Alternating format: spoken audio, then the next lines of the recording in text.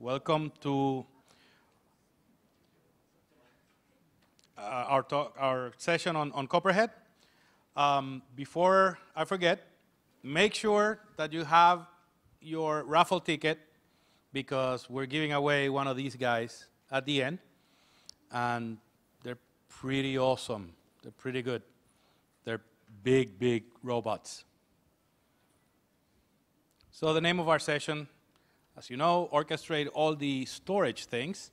An OpenStack showing the OpenStack data availability using Copperhead. Today, we have Anand Paladugu and Reddy, and they're going to lead us through it. Reddy is from Intel Corporation, and Anand is from EMC Corporation. Copperhead, as you know, is an open source organization and a product, and we're taking people from everywhere. And with that, I give you Reddy. All right, can you hear me? Is it on? Cool. Yeah. Okay, so I'm going to spend first probably 10 minutes going over, giving you a little bit of a background on what exactly is the Copperhead architecture, and we will drill deeper into a specific use case that Anand is going to go over, and then we'll talk about the community engagement. So we are really looking forward to you guys actually getting a glimpse of what exactly is Copperhead, how can you play a role in influencing the community technical direction, as well as the contribution aspect. Okay, so before I jump into the Copperhead architecture, so let's go through the software-defined storage architecture. What do we mean by software-defined storage? In a nutshell, software-defined storage, brings in the cloud architecture benefits for the storage side of the world. What do we mean by that? How do you completely automate the provisioning aspects of the storage resources sitting in a data center? How do you provide self-serviceability? And a single pane of management. The key element of software-defined storage architecture is the SDS controller. So if you were to look at the green box, that SDS controller, it has two major aspects. One is SDS controller has visibility into the storage resources deployed in a data center. So what do I mean by storage resources? These are the resources from traditional appliances. We call them as scale-up, things like SAN, NAS, all-flash arrays, or it can be a scale-out architecture based on the open source software stack deployed on standard high-volume servers, or it can be a proprietary software like Scale.io deployed on standard high-volume servers. Irrespective of the type of the storage backend that is deployed in a data center, controller needs to have a visibility into those storage resources and provide the services to applications via some sort of an orchestration that it is running under. Typically, what you look for is the applications make storage requests not by specific array, but rather requirements. The requirements could be, we call them as the service level agreements as well as service level objectives. Things like how much capacity I need, what kind of performance I'm looking for, what is the latency, how should I manage these volumes over the course of its lifetime. Maybe I need to back up periodically and so on. So applications provide those requirements. Controller, having the visibility of storage resources, will figure out the best way to optimally allocate the storage requests coming in from applications. Once that is done, it completely gets out of the data path between the application and the storage resource. So your data path typically happens to be, you have a volume, you may use iSCSI, Fiber Channel over Ethernet, NFS, or some sort of application-specific proprietary protocols. Irrespective of that, that is a data path. Controller does not involve in the data path, only the control plane operations. So why do we need open source SDS controller? As you guys know, storage management is a pretty big challenge. It's a challenge that the whole industry is facing with. What do I mean by storage automation challenges? Things like completely automating the provisioning of the storage resources. How do you place the storage resources optimally? how do you protect the volumes across multiple data centers, migrating your volumes, the whole rolling upgrade, HA, all those pieces need to be included in the SDS controller. So the question is, how do we do this in open way? And we want to solve them, but we want to solve them in an open way, and we need to be able to support multiple orchestration frameworks as well. Things like the traditional orchestration stacks like Microsoft and VMware, cloud stacks like OpenStack, and then cloud native computing stacks like Docker, Kubernetes, Mesos, and so on. The controller needs to be able to work across wide variety of orchestration stacks while managing both scale up and scale out and addressing the storage management challenges. So what is CoprHD? CoprHD is the open source SDS controller. It provides a foundation capability to manage storage resources deployed in a data center, a discovery capability, logically pooling those resources based on certain requirements that the data center admin desires. Maybe you have a capacity pool, maybe you have a performance pool. You need to be able to group those resources into certain pools based on what services that you want to stand up, and then completely automating the management aspects of storage resources deployed in a data center. So let's look at from the bottoms up. Key foundation element in CoprHD SDS controller is how do you discover wide variety of storage systems deployed in a data center. Traditional as well as the scale out storage backends, we need to be able to discover them. That's a fundamental aspect of discovery. You also need to be able to discover fiber channel networks, the whole configuration aspects and the topology and so on, the connectivity aspects, and then the host configuration. So where exactly you're going to consume the storage resources. So typically the discovery includes all those three elements. Your storage resource discovery, your networking aspects, and your compute where the storage resources are getting consumed. Once you discover the storage systems, you want to be able to classify them. Classification can be fairly advanced. Within the context of CoprHD, you're going to see the use case where the classification can be based on certain types of policies. You want thin provisioning or thick provisioning? Do you want continuous volumes and so on? So all kinds of filters you can use to be able to figure out this is what I want to stand up for a given pool. Here are the types of storage backends I'm looking for. So it can actually filter it. It can give you the storage resources that meet your SLO policy criteria, and you can actually cherry pick those storage backends and pool them together. And then the third element is the end-to-end storage automation. The foundation element is how do you intelligently select resources deployed in a data center, and how do you place and service the resource requests coming in from applications in an optimal way. You need to be able to support local and remote protections, somewhat advanced capabilities, SAN zoning, host attachment, host configuration, and maybe load balancing on the host side, SAN fiber channel ports as well. Migration aspect, how do you migrate the data from one storage backend to the other storage backend? How do you migrate one release to the next release in the CoprHD SDS controller? How do you do the rolling upgrades? How do you retire a specific storage backend? How do you add a new storage backend? All those things need to be completely automated. CoprHD provides that kind of end-to-end storage management. These features need to be exposed via open APIs, REST APIs. There are two ways to consume the storage management services. One is you can use the REST APIs command line interface, or you can actually use the service catalogs as a way to deploy shrink-wrapped packages. So things like you want to deploy, let's say, SAP, application with certain backend configuration completely in a complete automated way. You have a service catalog for that.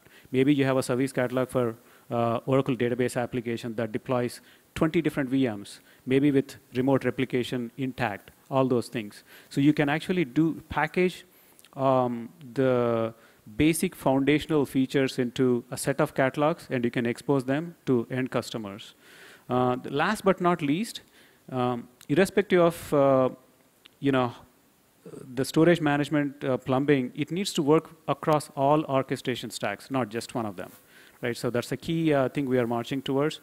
Things like it has to work with VMware vCenter, Microsoft, OpenStack, and then the emerging cloud computing frameworks as well, things like Docker, Kubernetes, and so on. So that's kind of what we think the open source SDS controller should be addressing: manage wide variety of backends, work across different orchestration stacks, intelligently manage the storage resources, make sure you can actually do the data migration, the lifecycle management of your storage resources, as well as the SDS controller need to be comprehended as well in the design.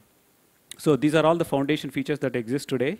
But we are also looking at what's the best way to integrate into the orchestration frameworks. We have OpenStack integration, we have VMware integration. We are looking at what's the best way to do that with Docker, the other emerging cloud-native computing frameworks. Okay, so with that, hopefully you got a glimpse of what do we mean by SDS controller, what exactly does CoprHD provide today. We'll go through one of the use cases that Anand is going to cover. After that, we will look at the community roadmap, what we are currently working on, just to give you a flavor of what is happening right now, so that you can actually participate and help us. Okay, with that, Anand. Thanks, Reddy.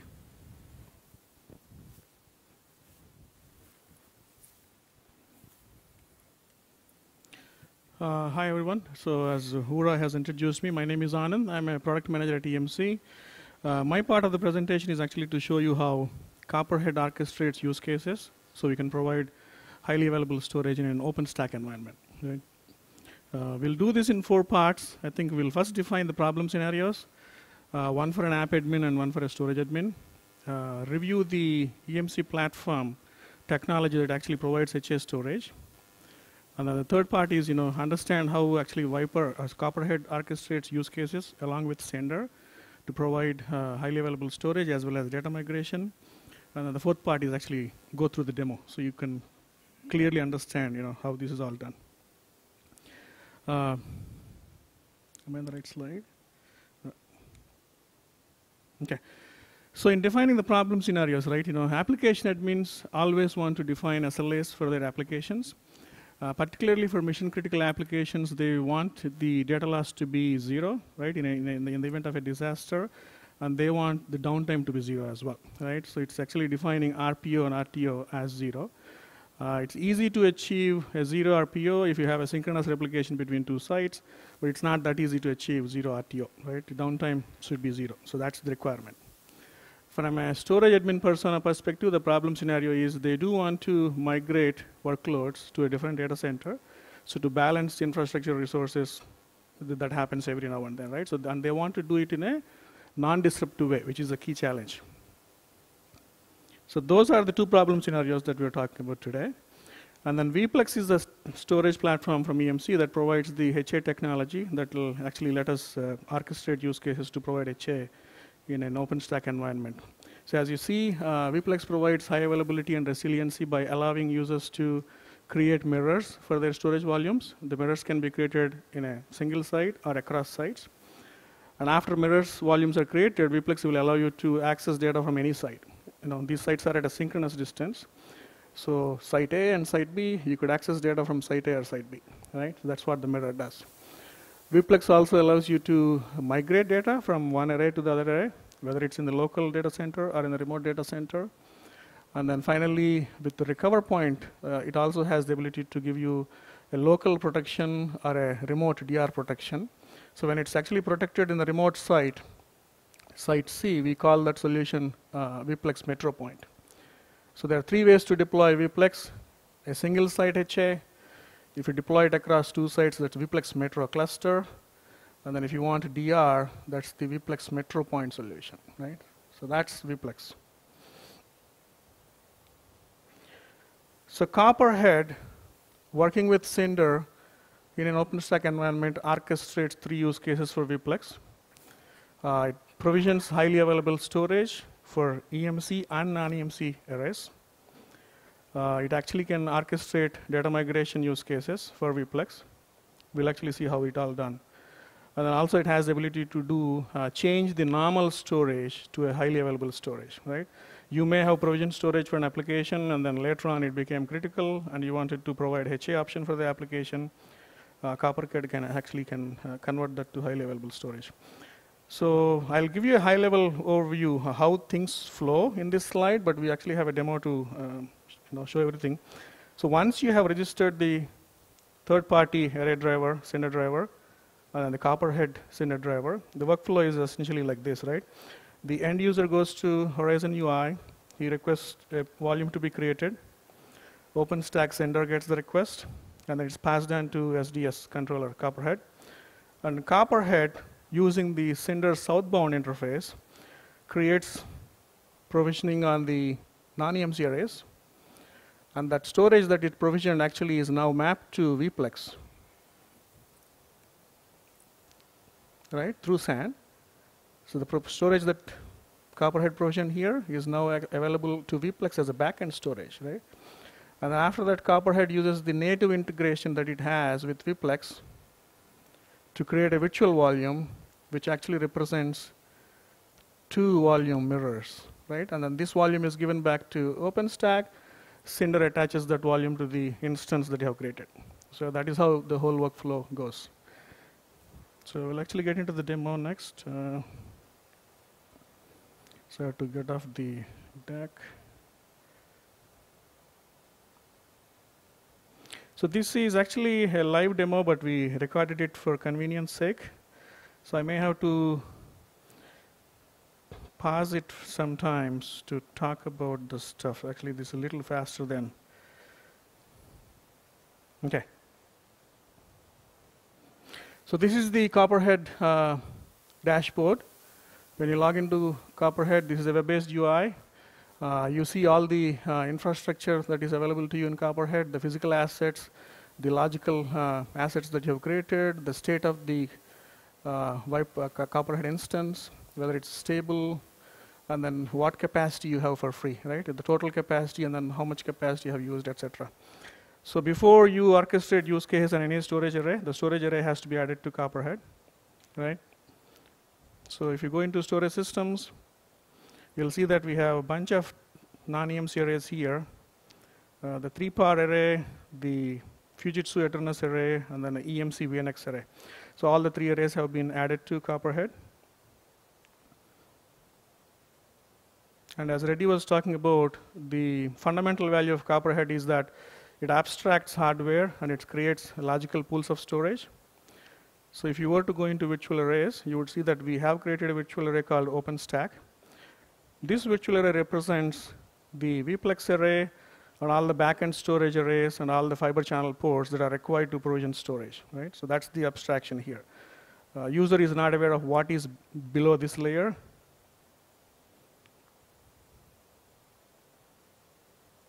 Oh, I think my mouse has moved a little bit, sorry.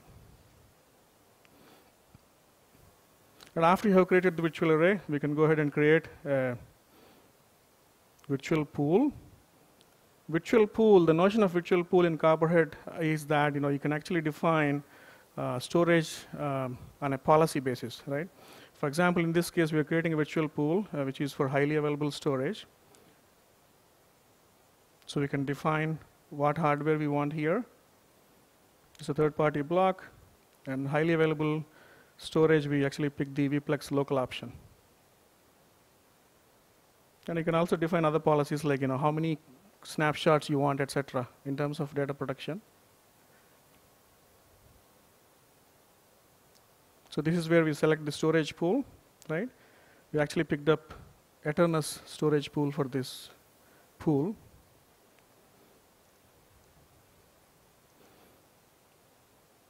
So the screen just shows you that the pool is created.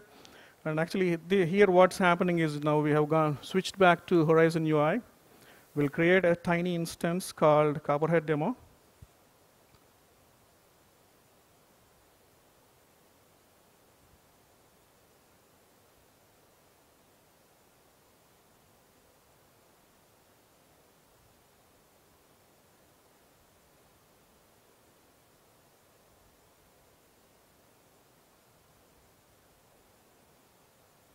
So the instance should be ready. And now we want to provision a volume for this instance, right? So since Copperhead sender driver has already been registered, the volume that we're going to create here is coming from Copperhead. So let's call this volume data volume. And the pool we're going to choose is the pool that we just created, right? Size 10 GB, create the volume. So the volume is getting created. So if you switch back to CoprHD events, you'll see that, I don't know if it's actually clear, you'll see that the create volume operation is underway, right? CoprHD has received the request and it's creating the volume on the 3-part array.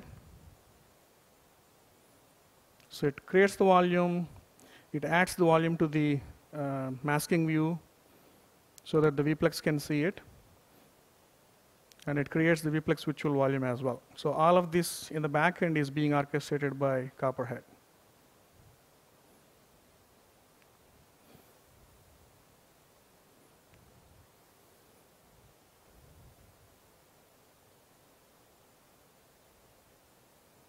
So we're going to attach that volume to the instance that we just created, tiny.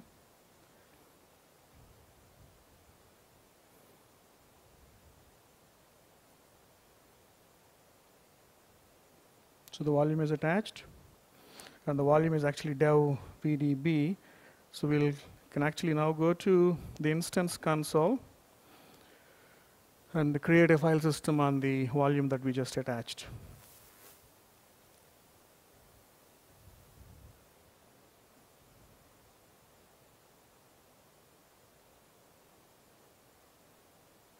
There is no way I can speed up, so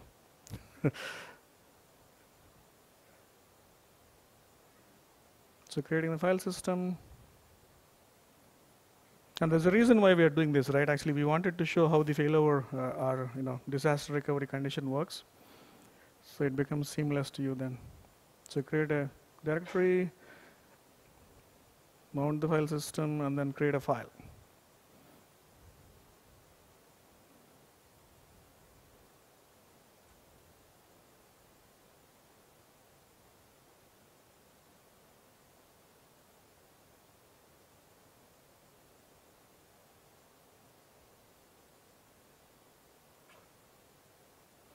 Okay, so that is the initial provisioning, right? What we have done so far is we have an OpenStack environment with CoprHD and then third-party arrays, EMC and third-party arrays. User has requested a volume to be created from OpenStack Horizon. CoprHD has actually provisioned the volume, and that's the VPLEX virtual volume, right? The two other use cases that we'll actually go through is, one is where you just created the volume on 3-par, right? You want that volume to be migrated to the Fujitsu Eternus array. How does that work, right? How does our CoprHD do that? That's one use case. The other use case is, the volume that we created will actually make it a highly available volume, meaning create mirror on the other data center, take off one array, and then see what impact does it have on the application, right? So that's the highly available part. So we'll go to the first one.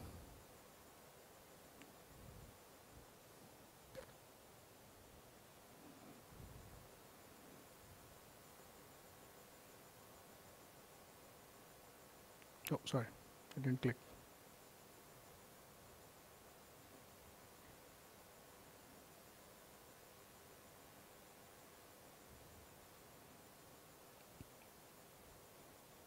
So the initial use case of migration, the workflow starts in the Horizon UI. You pick the volume and then say change volume type. So that actually triggers a data migration workflow in CoprHD.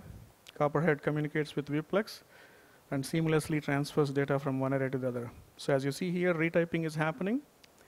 And then if you were to go back to CoprHD console, you would see that CoprHD actually creates a volume on the other array where you wanted the data to be migrated to, and then orchestrate the migration workflow through VPLEX. And then all of this is happening when application is still alive, right? Customer doesn't even notice anything. So everything is non-disruptive.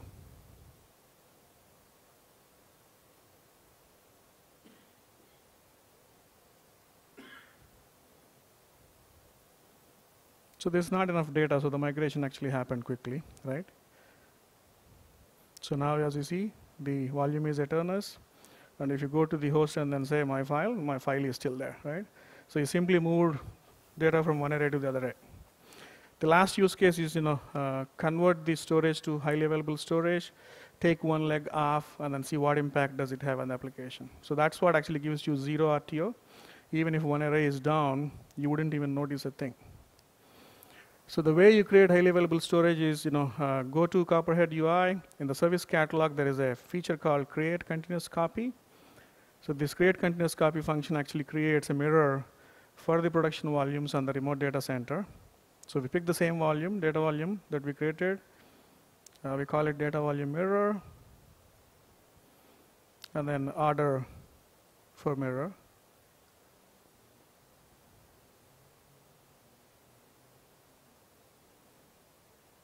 So mirror is getting created.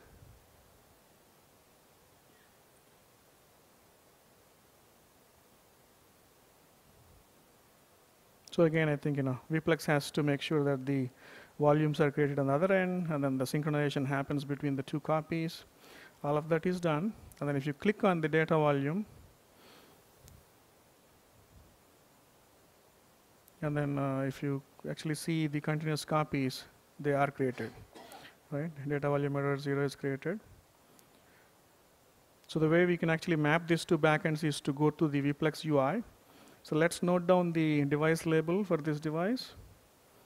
Let's go to the VPLEX UI.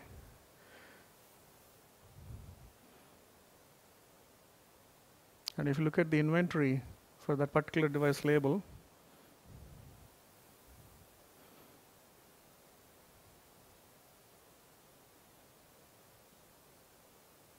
you would see that it has 2 legs, right? The virtual volume has 2 legs. One is on VNX and one is on the Eternus, shown by 2 different paths.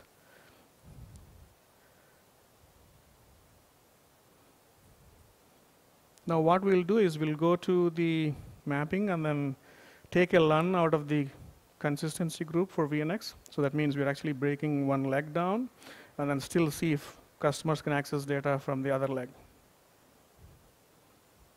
So volume is being taken off from the consistency group. So when you do that, what happens is the mirror is no longer in a healthy state, right? The UI actually will show you that.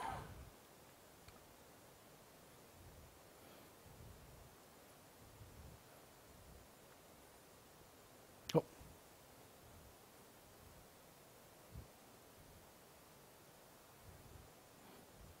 So as you see, the mirror is in this stressed state.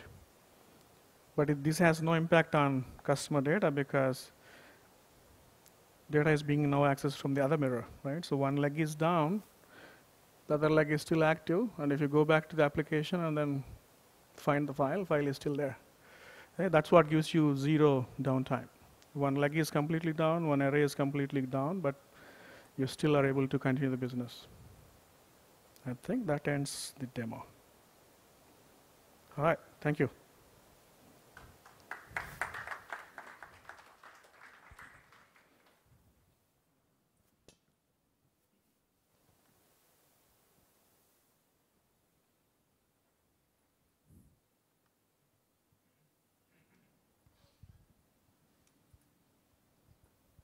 Hello again.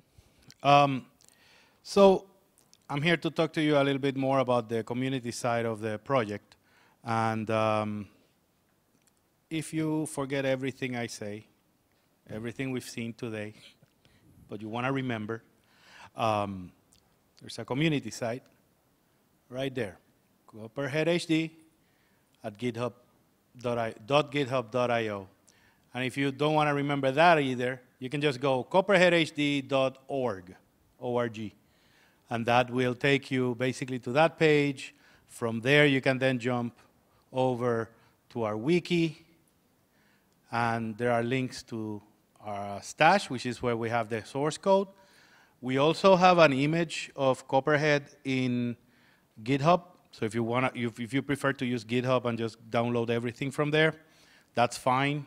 We always keep our stash repository in sync with the GitHub, but we are using stash for, like, if you want to do a submission of code, you would do that on the Stash server. For issue tracking, we're using Jira. For continuous integration, we're using Jenkins. So pretty standard in everything in terms of the tools. For our communications, instead of IRC, we're using HipChat.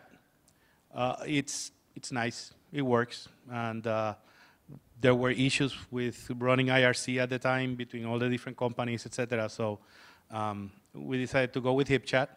And then for forums, and that sort of conversation, that's a longer term sort of conversation, questions or discussions, then we're using a Google group, which has served us fine so far. So we're using that. But again, if you forget all of these pages, CoprHD.org. On the outside, I've got some stickers and some cards which can remind you that. So feel free to take as many as you want. Just leave some for the guy next to you. So things that are going on right now, let me just get down here. So we're talking to different companies, storage vendors, OpenStack integrators, northbound orchestrators, and we're trying to figure out who wants to collaborate, who wants to play. Right now, EMC and Intel are kind of already all in and doing development. And we're at the stage where we're, like I said, looking for other contributors, which is why we want you to join us. Things that we're working on. So today, as most of you know, there's a product from EMC called EMC Viper. Copperhead is the same as EMC Viper, but it's the open source version.